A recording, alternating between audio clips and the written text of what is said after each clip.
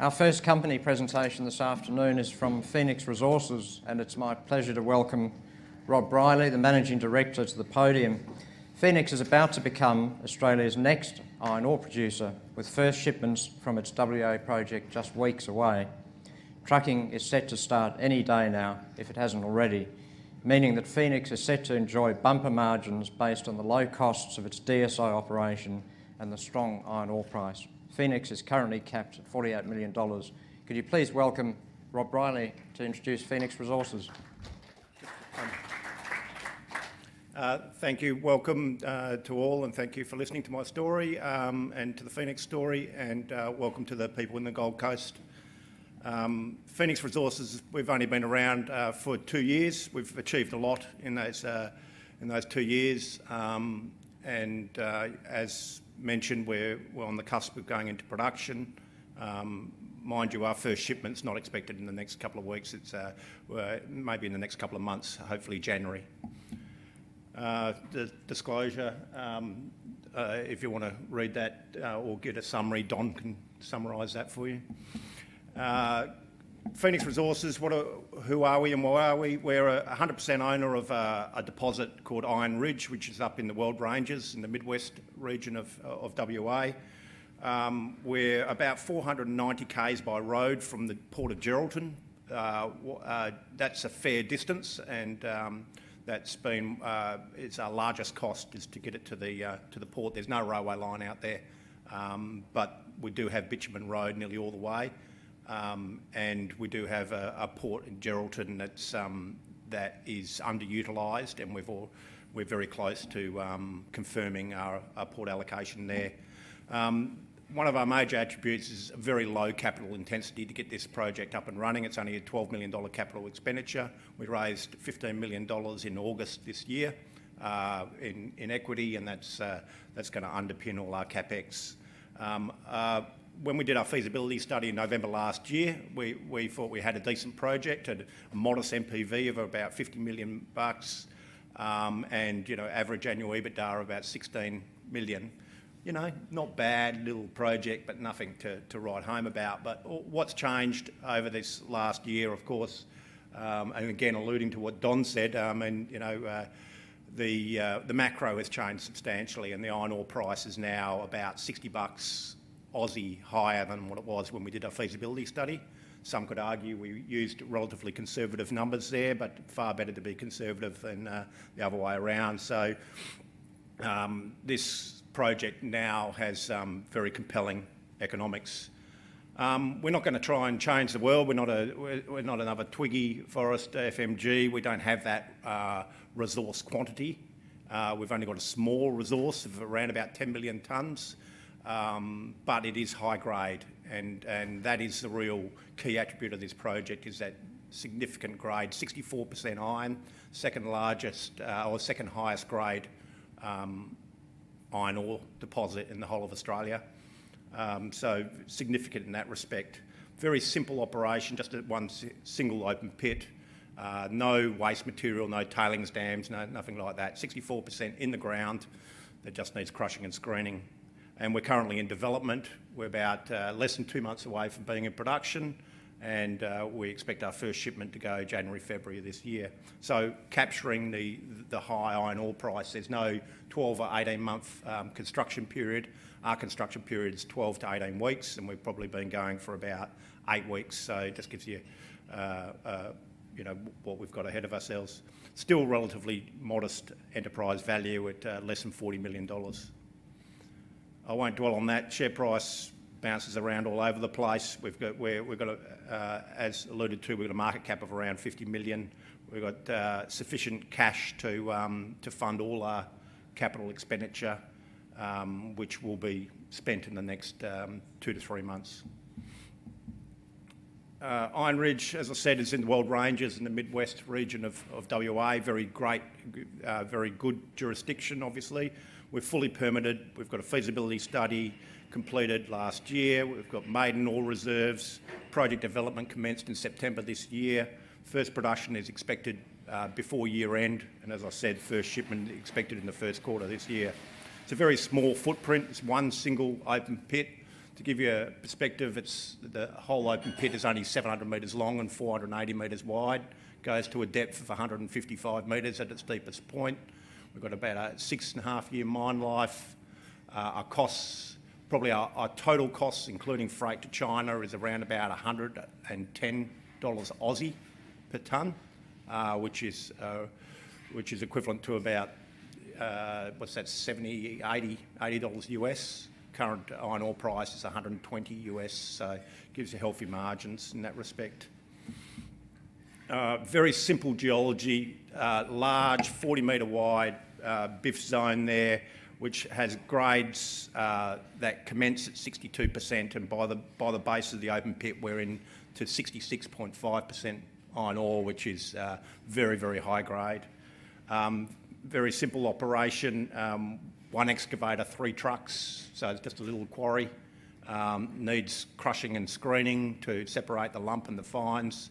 Our ore is not your typical Pilbara hard iron ore, it's very soft and friable, so we can do that job with a mobile and modular crushing and screening plant.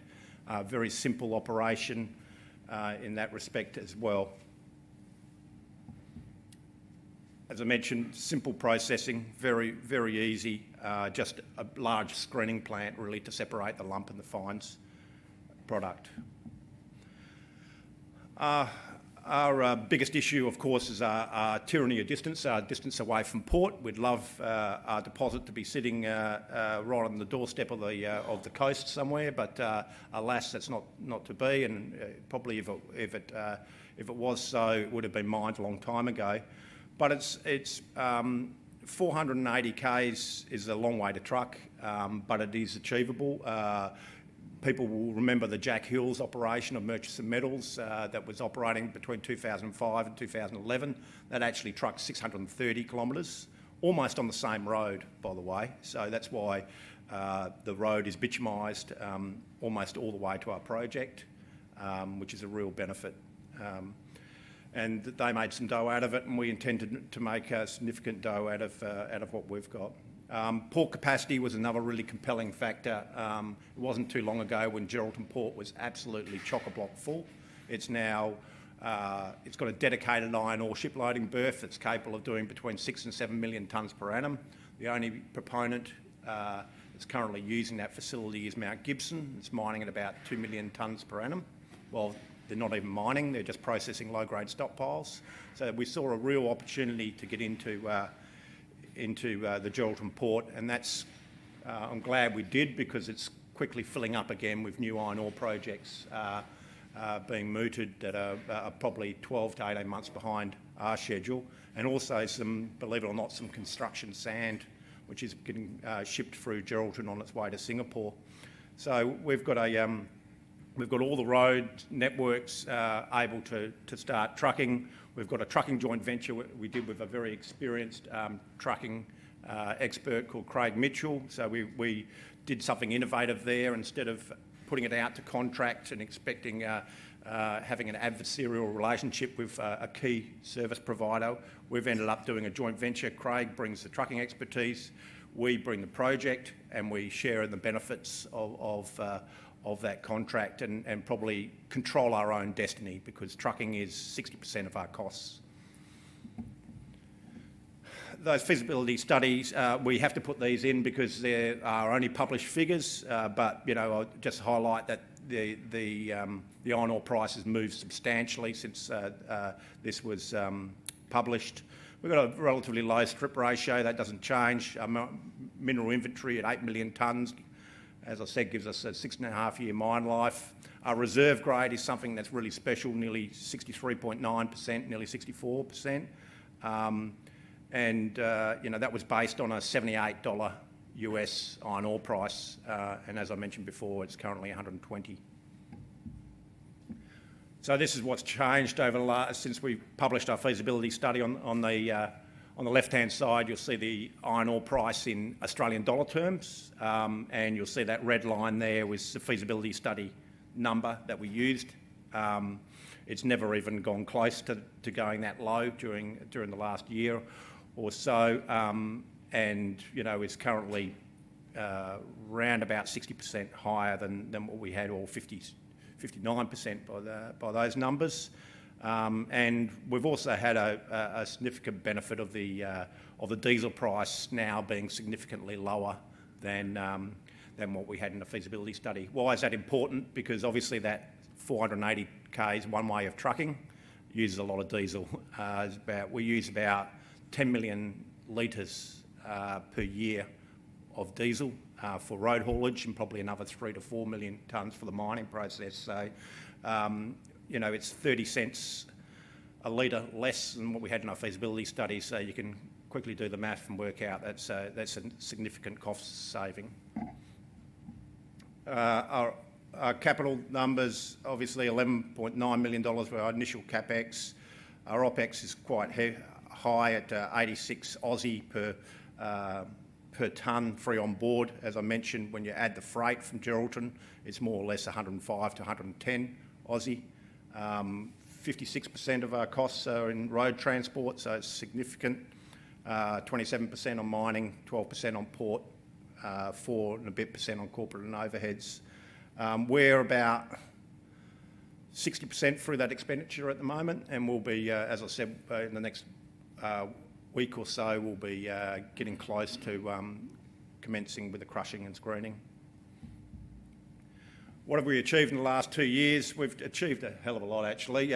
We bought a project from a private entity that bought it from Atlas Iron. Atlas had done one drilling program there and come up with an inferred resource of 5 million tonnes at 64. We could see the potential of that resource growing, and we could also see the potential with an underutilised port at Geraldton and the existing infrastructure that was in place.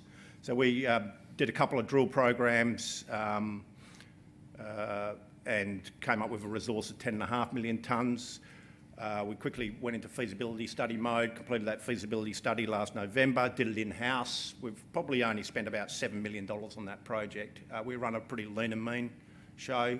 We did most of the feasibility study as much as possible in-house and had some really good quality consultants that we knew and trusted that did our work, and I thank all of them for their contribution because they were significant. And then we got into permitting phase, and permitting is an arduous process, but it is a process, and it does have timelines and things like that to it. So that and native title probably took us 6 to 9 months. It was I probably got a lot of grey hairs from the process, but I'm thankful that that's over, and we were able to raise our $15 million and start the project. And as I mentioned, one other thing we've done is we've purchased some infrastructure at Geraldton, which means we control the supply chain now. We bought a very good quality port storage shed and truck unloading facility there.